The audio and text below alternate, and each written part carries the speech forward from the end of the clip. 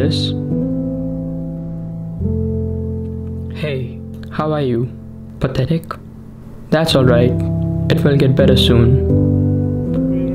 But that was the same response the earth would have given us every day for the past 100 years as it kept getting worse.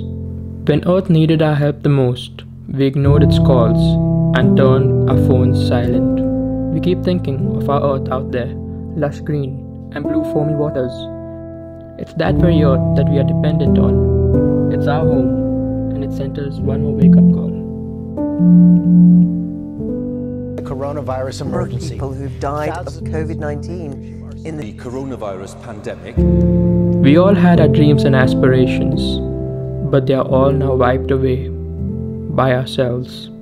It all came down day by day, with the government telling us to wash our hands, social distance, and all of that.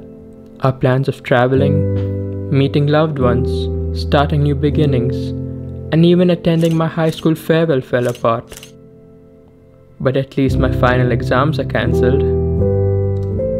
There's no better time than now to work on things we thought we didn't have enough time for.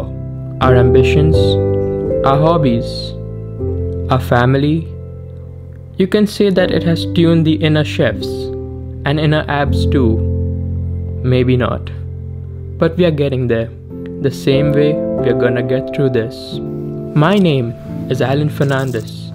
I'm 18 years old and I live in Oman, a country that is a part of the Middle East.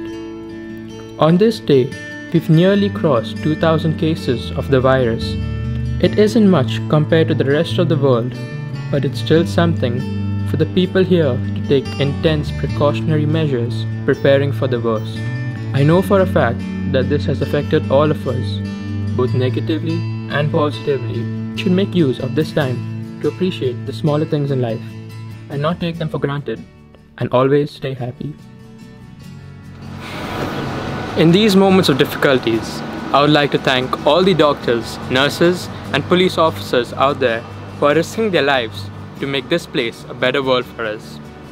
And I just hope that we don't take our home, this home, for granted again. Also, I miss my barber.